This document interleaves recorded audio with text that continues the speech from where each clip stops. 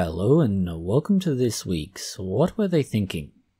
Amongst the news items we have for you this week, caffeine could reduce your risk of diabetes and decrease body fat content, or at least so claims one study. The oral polio vaccine is not causing a polio epidemic, or at least so says the skeptical raptor. A naturopath has continued to dig their hole ever deeper by now being banned from making any fecal transplants for autistic children, despite having attempted to fight it out in court. An enzyme could be playing a role in depression for some individuals. There is now an approval in England for the development of commercial-level gene-edited food. This means you may see fields upon fields of gene-edited crops that will be harvested and distributed to individuals willing to buy them. Australia has had a large case of fish dying in ridiculous numbers due to hypoxia, that being lack of oxygen in the river. At least 5 planets will align in the sky this week. Unfortunately, not everybody will be able to see this. The timestamps for these and other news items can be found in the description box below. Starting with caffeine and the risk of both diabetes and body fat content. If your first step in the morning is to put on the kettle or make a pot of coffee in order to consume caffeine, you may be at significantly less risk of developing a type 2 diabetes and have cardiovascular events happen to you, things like heart attack or stroke. The evidence indicates that serum levels or plasma levels of caffeine reduce both BMI and type 2 diabetes risk, which is an interesting relationship. Admittedly, the study is limited by the nature of what it is. It is based basically on UK and Swedish data. It is worth making a note that there is a very distinct relationship between these three things in terms of what's happening in the observed end result. As a general rule, caffeine does elevate the body's physiological activity, things like increasing heart rate. This in turn does have an effect on metabolism, a slight effect, but an effect nonetheless. From here, you do get a reduction in body mass, by virtue of the fact that you are burning more energy. If you reduce body mass, you then reduce risk of type 2 diabetes. Type 2 diabetes then has a carry-through effect on what people are actually doing, and therefore you get something of a cyclical feedback loop that increases caffeine consumption to some extent, while reducing the negative effects of the others. Conversely, somebody who is either obese or is diabetic is less likely to be as active simply because their condition makes it harder. All of this sounds great in theory. The problem is practice. This study, like others we've mentioned recently, is fundamentally limited by the same issue. That is, it relies on genetic database information. Admittedly, a very large sample of 10,000 people, but still, it is limited by the data that has already been collected. There is no new data, so to say, it's just an analysis of existing data sets. The researchers have also proposed their own explanation as to exactly what caffeine is doing. And what they have to say is that caffeine increases the conversion of fats into energy and then heat. This overall is what drives down BMI or body mass index and therefore cardiovascular risk. Next is definitely not happy medical news. It's that America or the USA has hit a peak, a 60-year peak of maternal death. That is, women who died during pregnancy or shortly thereafter. It is the highest it has been since the 60s. There are various parts of the internet that are crying out at present that this is all down to vaccinations for COVID-19, and that this is causing the sudden increase in maternal death. The reality is, no. The impact of COVID-19 was an overall decrease in employment, income, and a massive increase in cost of living. This has led to exacerbation of existing problems with healthcare in America. Notably, in America, you pay for your healthcare and there is nothing available publicly, which means you have a choice between crippling medical debt or being able to afford food and housing and just about every other thing you'd pay for regularly. Of course, that means that if you have a choice between returning to an OBGYN or pediatrician to follow up with either the child or mother, that's going to happen less frequently, and certainly it's going to be a much more realistic aspiration for those who can't afford it. The fact that now not only do we have to worry about unemployment due to COVID-19, but that everything else is costing so much more due to inflation, fewer people are able to get their way back to a doctor post-pregnancy or to have the long-term necessary care after a complicated pregnancy. This is one of the major reasons why the maternal death rate has risen the way it has. Of course, this is not a single factor scenario. There are multiple factors that all come into play and are what are leading to the current situation. Another complicated situation is the issue to do with polio in Africa, and claims that it's all due to the vaccine causing an epidemic.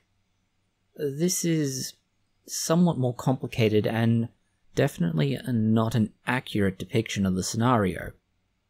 Polio itself is made up of 3 different viruses, or groups. 1, 2, and 3, unsurprisingly, are they named. What happens is that polio gets into the body, gets into the GI tract, and then you get a transmission through the fecal-oral route. Occasionally other vectors exist, but this is the primary one of concern. The vast majority of cases have no symptoms to speak of. There's about a 1%, or often cases less, who do show symptoms. Unfortunately, of the symptomatic cases, about 0.5% of these end up having their central nervous system affected, as the disease moves from the GI tract into the nervous system, resulting in paralysis. Once this happens, there is no treatment available. The paralysis is for life, and that's why the up to 5% of children and 30% of adults who die from this are a very big hit, let alone those who survive but have paralysis for life. There have been 2 versions of the polio vaccine available for a very long time: the oral vaccine and an injected vaccine. The original vaccine was the injectable vaccine, and this was developed by Jonas Salk and is perhaps the more famous of the 2. The second is more commonly used, especially in countries that are still developing. It uses a live attenuated virus given orally as a few drops in the mouth. And this is where the big difference comes into play. The oral polio vaccine uses an attenuated virus, that is one that has been weakened. Unfortunately, on rare occasions, that weakened virus can mutate, as any virus is prone to do. When this happens, you can wind up with a virus that's the attenuated version, but also still pathogenic. This is where you need to separate out those who receive the injected vaccine and those who receive the oral vaccine. The injected vaccine does not use the attenuated virus. The oral vaccine does. And so only those who receive the oral vaccine, which has not been used in most developed countries for over 20 years now, are the only ones that can develop the mutated version of the virus from the oral vaccine, and therefore the only ones who can transmit that particular version if they have not been vaccinated with the injectable version. Given the impact of not being vaccinated and the sheer number of people who can die from not being vaccinated, it is a very small fraction of those who have developed complications given the sheer quantity of the oral vaccine that's been administered each year and the very small number of cases. It's clear that any claims of an epidemic being driven by it are well and truly overblown.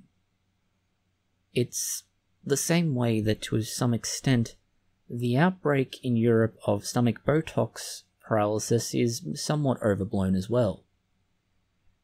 Why you would want to inject Botox into your stomach is honestly quite bizarre, but for some reason 2 private hospitals in Turkey had patients undergoing just that.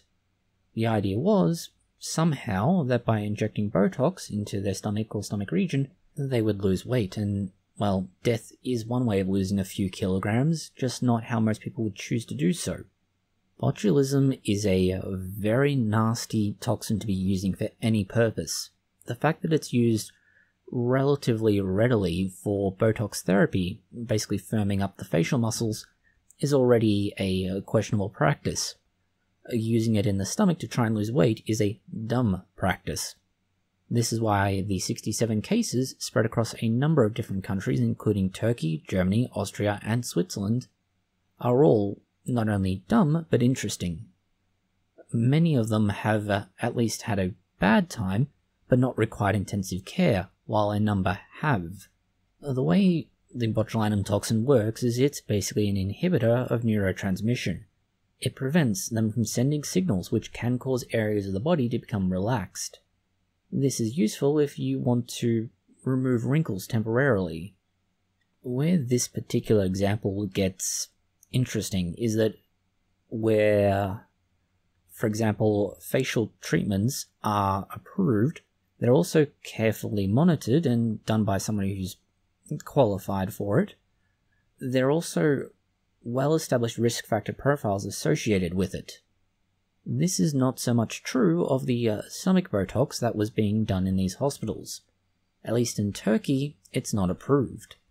There are other countries where approval has been made on the premise that evidence shows that by inhibiting the neural activity around the stomach, you can increase the duration of feelings of satiation after eating, thereby reducing food consumption.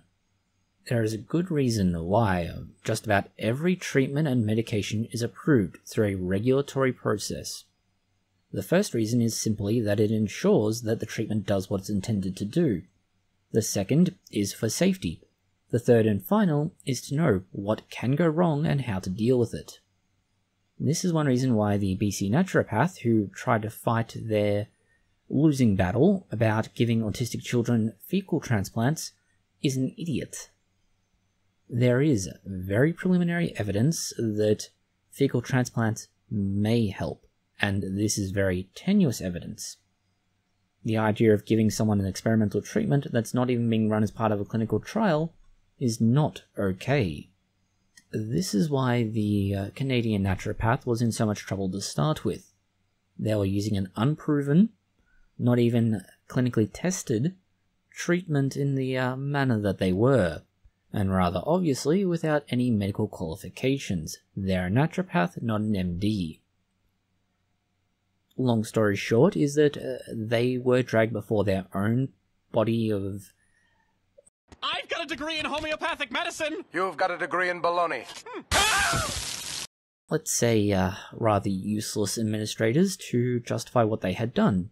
They lost that case, they tried to take it to court, and they lost that case.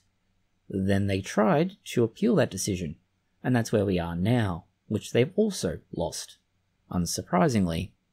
To be very specific about it, it's not so much that they've lost their case as the appeals court refused to hear it, thereby sustaining the lower court's decision, which in turn means that the rather excoriating criticisms from the lower court still hold. Switching back to a real medicine of a kind, and specifically the hormonal contraceptive pill that's taken orally, does appear to have some further risks associated with it.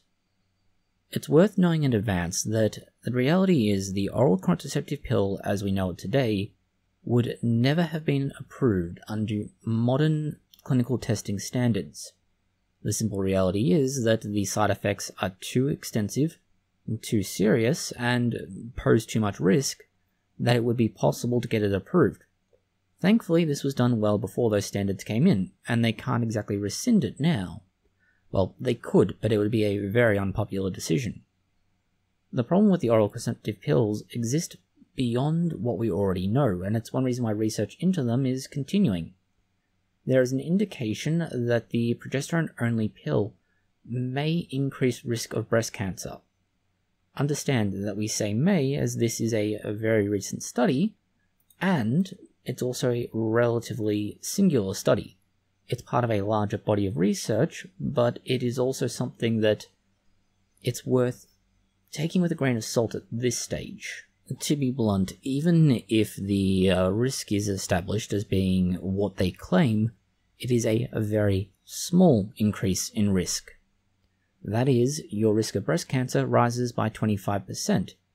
But when we say risk, we mean the relative risk. That is, the chances of you developing breast cancer are only increased by 25%, not that you have a 25% chance of getting it overall. When comparing that against the ability to control reproductive rights, it is a very tiny risk for a very big reward. The other caveat to this study is that while it uses a largish dataset of about 10,000 women under 50 who had breast cancer between 1996 and 2017, and were using progesterone-only contraceptives, the exact process isn't clear, and it's not sure whether or not all of it is down to the contraceptive, or if there are other factors that may come into play. Further medical news believes that there may be a relationship between a particular enzyme and depression. Well, there is a relationship, but not necessarily the way we understand it at this stage. One of the things that happens, particularly with the more common antidepressants like SSRIs, is that serotonin is not broken down by enzymes as readily, but nor are they taken up by the neuron again. This means that they can sit in the synaptic cleft and act on other neurons for a much longer period. This is where the novel research comes into play, but needs to be very, very carefully considered. It used a very small sample of 91 women between 18 and 45. There were also 98 women who were used as a control group.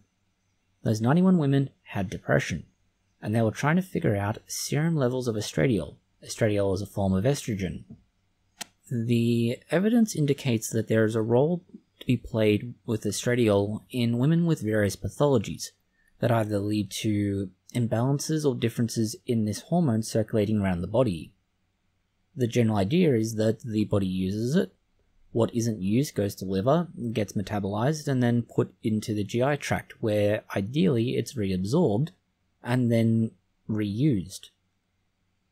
The idea in this study is that there are certain bacteria involved in that process of reabsorption that may explain what's happening. Their study found that using samples from women with depression, estradiol was much more degraded within the microbial sample than those women who were not depressed. In fact, there's about a 4-fold difference between the two. So those who were depressed had a much higher degradation rate and therefore less of it reabsorbed. This is an interesting example of where the GI tract microbiome may be indirectly interacting with the central nervous system and therefore altering our state of mind in one way or another. In other microbial news, we have a interesting virus. Interesting may be a touch exaggerated. The difference between this virus and others is that it has a very long tail. It's 875 nanometers, where a typical virus may be as little as 135 nanometers. This leads to the question of what could possibly have put pressure on this virus to develop such an incredibly long tail, and led to its nickname of the Rapunzel virus. The first explanation is surprisingly simple, and that is that it infects one of the hardiest bacterium to be around. It's the Thermus thermophilus. This is a bacteria that lives in hot springs, and those temperatures reach above 77 degrees Celsius, 170 degrees Fahrenheit. Hot enough that it would arguably destroy most things that live in the same environment.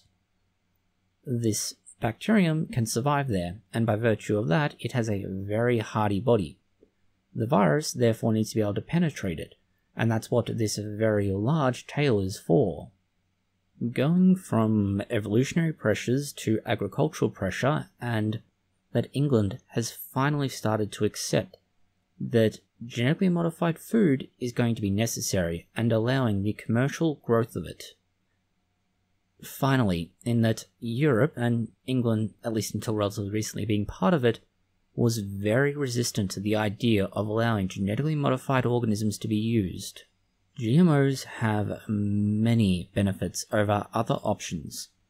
The most immediate and obvious is that it reduces the need for pesticides and herbicides.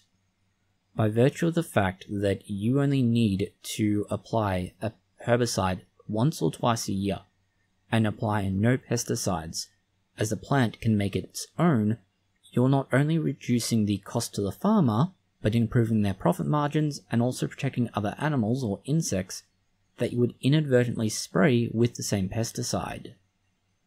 By virtue of the fact that you only need to spray fields once or twice in the early part of the growing season, you also reduce issues to do with poisoning soil or runoff. Those are just the immediate benefits. There are other benefits as well. For example, hardier crops that can grow in worse conditions. This is increasingly important given that the natural effects of seasons seem to be less and less cooperative, whether that is extreme drought or extreme rain. It is important for us to say that this only applies to England itself. Scotland, Wales, and Northern Ireland do not have the same approval at this stage, nor does it extend to genetically modified animals, only crops. So far, everything probably sounds very promising. Unfortunately, the approval does come with a rather large catch. They're only allowing what they would consider naturally occurring genes to be used. This is part of why the approval is called the Precision Breeding Act. What they've basically allowed is for the genetic modification of any gene that would otherwise have been available by things like crossbreeding. This means that you can introduce genes from a lot of different sources, but not from other species, as you wouldn't be able to crossbreed them normally or naturally. So this is a very big caveat to what is an otherwise a very promising idea.